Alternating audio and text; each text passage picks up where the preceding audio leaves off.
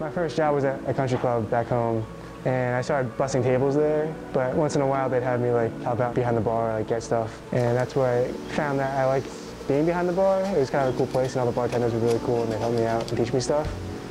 So that's where I first started learning like the basic stuff, and then back home I make stuff for my parents. Yeah, I thought that was really fun, and then I just asked to get behind the bar a little more at my job. So most states, you actually only have to be 18 to work at a bar. Usually you take a class where you get your certification, where they teach you like etiquette, making drinks, of course, how to make sure people drink responsibly, like what to feed them while they're drinking so they don't go overboard, and how to like mediate any problems that you might have at a bar. There's like base ingredients that you use with pretty much every drink, like simple syrup, which is just like sugar water. Citrus juices are always very universal in making drinks. And it's really when you get to like more advanced, expensive stuff is when it gets complicated. The country club, they love their like fancy liqueurs and all that stuff, so that's when it gets complicated. The old ladies love their cosmopolitans. There would be like a group of 20, 80-year-old ladies come in and just get really drunk off cosmopolitans, which is always really funny, especially at the country club, because it's a lot of funky people. And the old men love the old fashions, which is a classic drink. Bourbon, bitters, and sugar. That's like the oldest cocktail that there is. The Tom Collins is very easy. It's just lemon juice, gin, and simple syrup. That's like the base. You can do a lot of variations on it. You put the ingredients in a shaker and shake it up with ice, and then you top it off with club soda. That's my favorite one, because it always tastes good. Everyone loves that one. A martini, of course.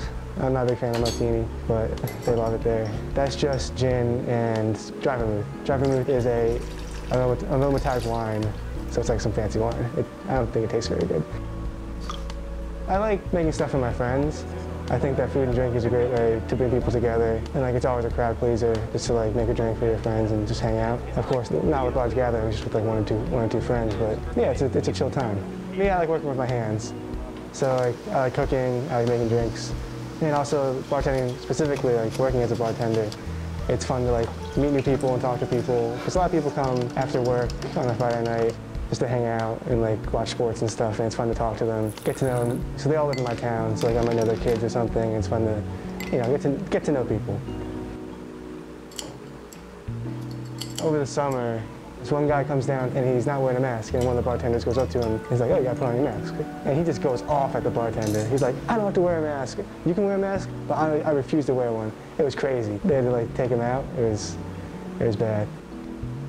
This old lady comes in with a guy that's a lot younger than her, and like halfway through the night they start like having a screaming match at each other, like absolutely screaming, and like, everyone's looking at them, so they had to break them up. The lady left. Found out later that the man was an escort, and but then later they found the guy wandering on the golf course, and they had to call the cops. Some crazy stuff does happen at this country club. It's a whole different world. It really is.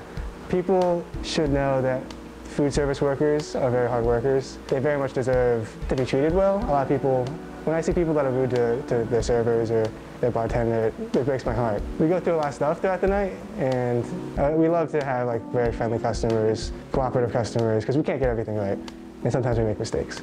So some patience is appreciated, and yeah.